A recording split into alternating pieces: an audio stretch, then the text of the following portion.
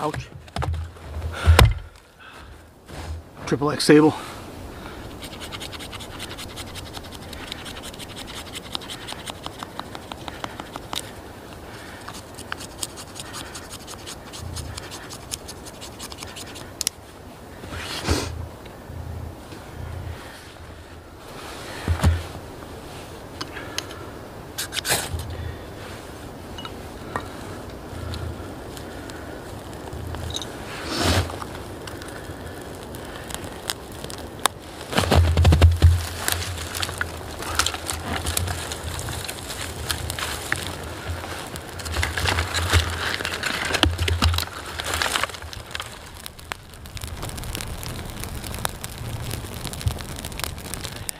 So today's steak is going to be a nice beautiful rib steak, and we're going to spice that up with the Joe Robinette Special Bam Son.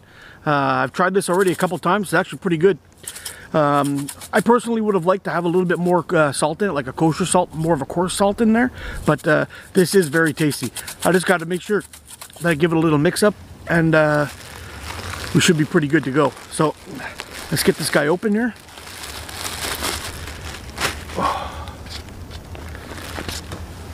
Look at that. It's a beautiful steak. Nice and marbled. AAA Angus beef. Another beauty. Picked this up at a local butcher.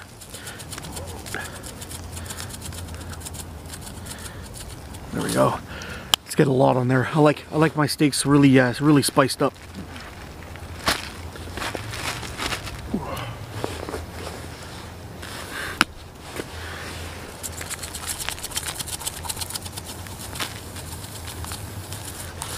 Some of that will end up burning off anyway, so it's not the end of the world. We also got some potatoes, onions, garlic in that tin foil wrap, and hopefully that'll cook up quite nicely too. So let's get this guy on the grill. Ooh, that is hot. All right, we're getting all curly here. We gotta flip this guy over.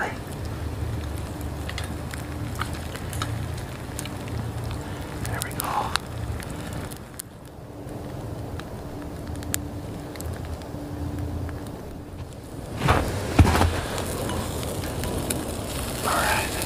Ooh, a little overdone. Too busy to see how the taters are doing. Alrighty guys, there's today's meal. Little steak and potatoes, some onions, caramelized onions on there. Looking pretty good.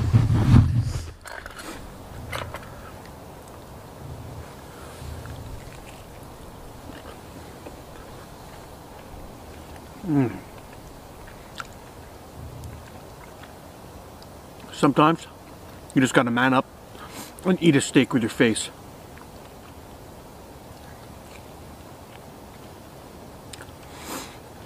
Yep. It's kind of funny. I was just about to get into that, into the backpack, and for the first time ever, I bumped into people in the woods here. Seems to be a family walking their dog on the trails here, but it's actually the first time I've ever bumped into anybody around here. I'm not a big fan of people, but anyway, it is what it is. Alright, so before we get into it, I want to get a quick little chug of tea going. So, it's getting cold out too. Maybe we'll just get this right on the grill. So I'm gonna set up my my chug of tea real quick. We'll set it up onto the grill. Hopefully we can get a boil fast enough, and then we'll get into the backpack. I'm absolutely in love.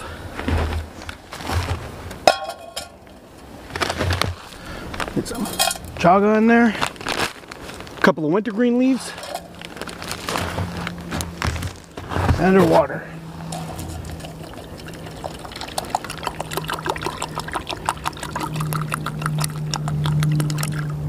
Get a big one. There we go.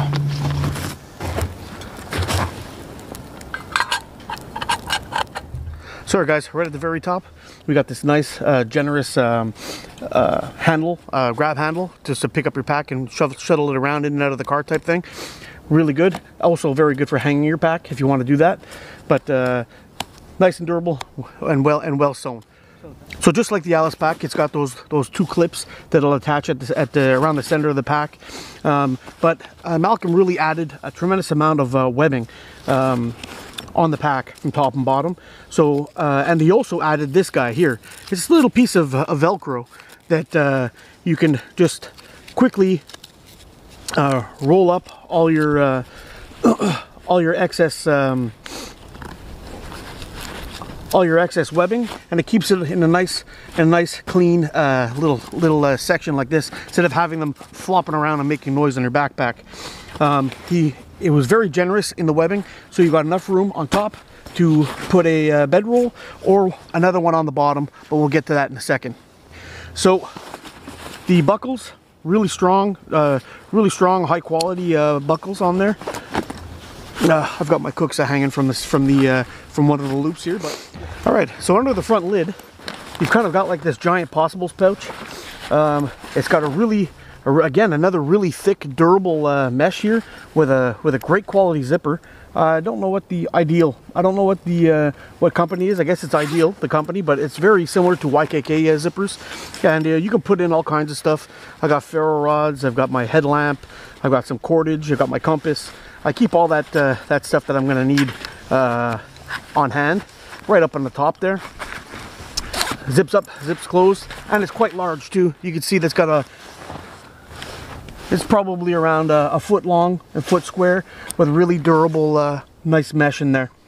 So, all right, the top part of the pack is basically a giant bucket. So you have a cord lock here. You'll pull that open, and the size of the pack just opens right up. Now, I can go on and show you everything I got in here. This is my camera bag. I've got a 1.5 liter water bottle. I've got my camping chair. I've got my mess kit and my GoPro, and I got a grill tucked in back here. I mean, this thing holds a tremendous amount of space, and you could easily load this main pack, or this main compartment, full of stuff for an overnighter. Absolutely no problem. And one other nice touch that Malcom did is he put this nice bright orange flap in here. I mean, you can shove a water bladder back here or whatever you wanted to, that would be fine, but this thing actually helps you see inside your pack quite a bit better. It's not just all dark. You got this bright orange here that really brightens up the inside of the pack and makes these smaller items easier to find. So, all right, and then we have the axe sleeve in the front. Now this for me was actually pretty important in a backpack. This is why I like the Alice pack, because I was able to put my the Alice had the third pocket in the center, and I was able to slide the axe on the inside.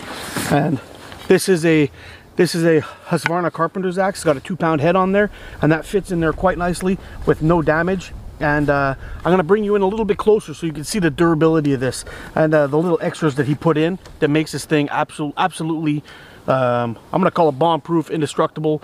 You can use the words that you want, but this is never coming apart. Now, hopefully you're seeing this here, but if I turn this up inside, he's got this, looks like webbing. It's like super thick, hard webbing sewn in there to make sure that this whole section where he's got all these extra stitching, that this is not going to end up ripping or failing on you. And he's got really thick, straight double stitches all the way around this whole thing. This is not going anywhere anytime soon. Another great thing is actually these side pockets. Now, these things are gigantic.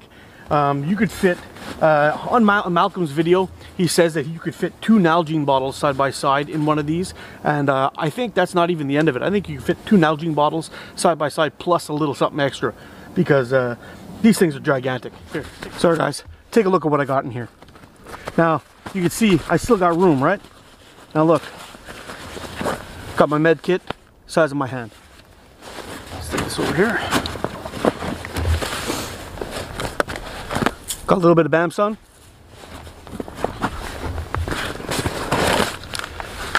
Trail camera. Chaga. And the my bag of wintergreen. I've also got that, my Leatherman. And I think that's it for this one. Now, I actually still have a little more room in here, and if I'm packing this really good, I think I can get my canteen in there too. My canteen came out of the pocket on the other side, but there's absolutely plenty of room in here.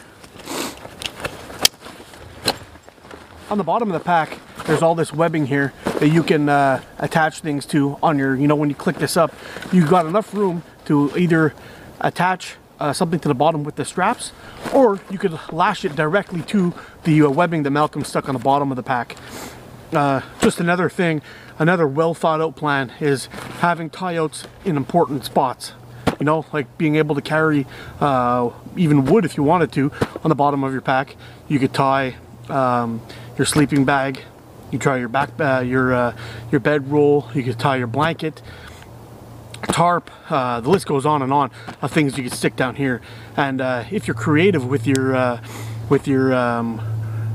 tarp or the things that you're tying back there, you could actually use that as another area to carry gear by folding things up inside of the blanket and then rolling it up and then sticking it at the bottom here with a Canadian jam or something like that.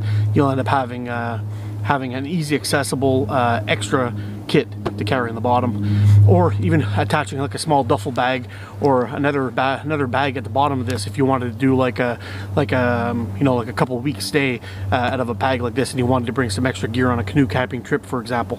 Awesome. Now, this backpack doesn't come with its own suspension system. This is just a pack to attach to an Alice frame to give you an opportunity to swap up the medium-sized Alice for another backpack. Now, I'll show you what I've done to this to kind of personalize it to me, and we'll go on from there. So, let me get this guy on my seat. We'll switch spots, and you'll be able to see how I attach it to the Alice pack and to the Alice frame, and why I think having a pack with an external frame is better than having a pack with an internal frame. Let's take a look. For those of you who don't own Alice packs and don't really know exactly how they work, I'll show you how this attaches anyway. When Malcom set up these straps here for it attached to the frame, he made a triple ply and sewed the crap out of it so it ain't going nowhere. And this will take a bunch of the weight off the backpack to make sure that your straps and your webbing don't wear out. Oh, the smoke's killing me. So, how do you attach the bottom of the backpack? Let's take a look right down there.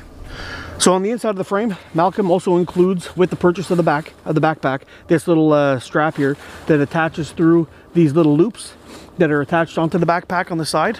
Hopefully you're able to see those right in there, and you can see one right here where they attach into the backpack. So you slide that through, get it through there nice and tight, and give it a zip, and that's it.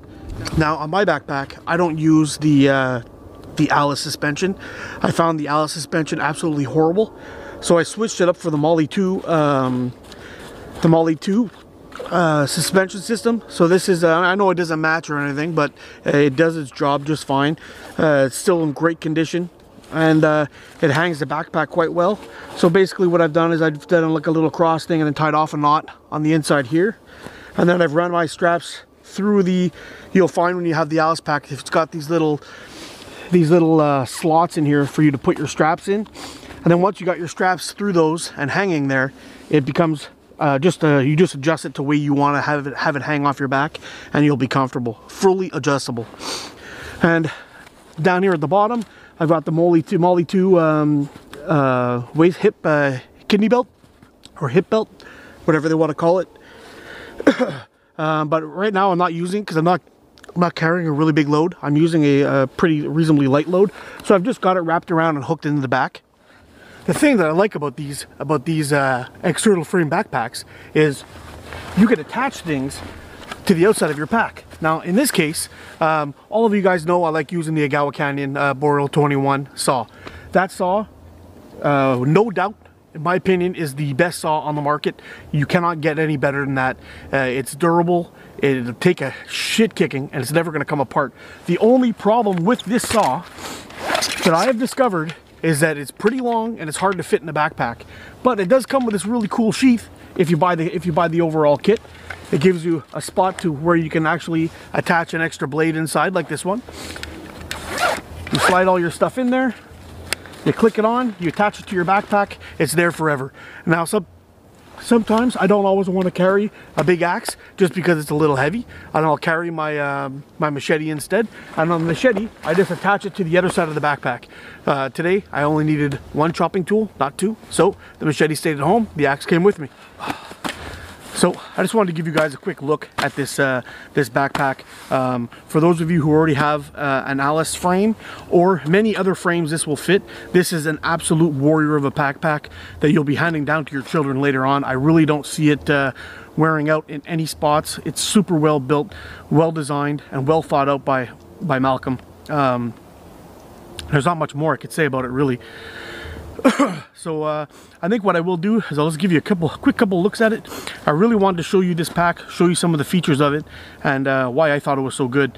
And the great thing is too is that if you ever want to hit the trails a little bit, drop the backpack but bring the frame with you, you could easily take this thing off, throw the frame back onto your backpack and haul back wild game, big pieces of game or whatever, and then when you get back to your camp, like I am now, put everything back together again and then head on out, no problem. So guys, if you're in the market for a backpack and you already have an old frame that's still in good shape and you want to be able to keep on using that thing for a good long time, I highly recommend anything from Hidden Woodsman. This is my first piece of gear from him. I'll be honest with you, he didn't send it to me, I bought it, and it's absolutely awesome. There's nothing more I could say about this pack. It is freaking awesome. My new best friend. Anyway, I'm going to stick a link down in the description below, so if you want to go over and check out Malcom's stuff and you got some extra change to line around, I would definitely consider picking up a piece of gear that's going to last you a lifetime. Thanks for watching, guys. Get out, explore.